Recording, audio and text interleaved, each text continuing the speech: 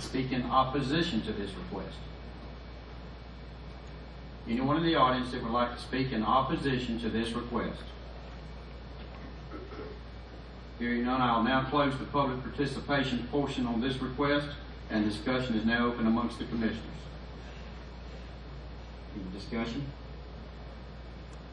I just wanted to mention that at R1, you can put a house on 1 acre with that.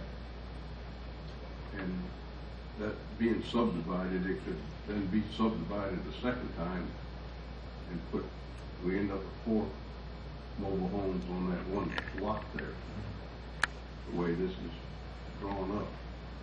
Do we need to condition that? I mean, I see your point.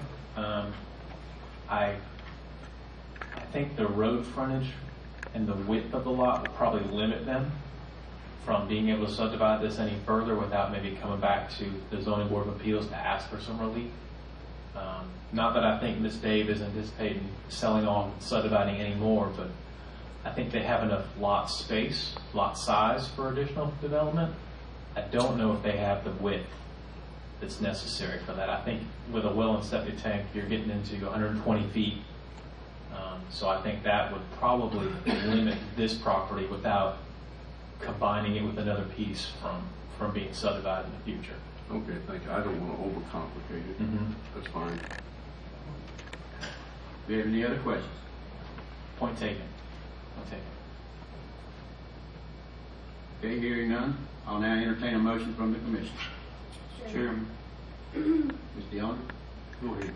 I'd like to make a motion that we follow staff's recommendation to rezone 3.89 acres on 4896 Bethany Drive from RA to R1.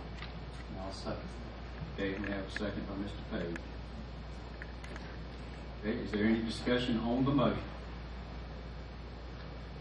All right, hearing none, I'll call for the vote. All in favor, please signify by raising your right hand. Unanimous.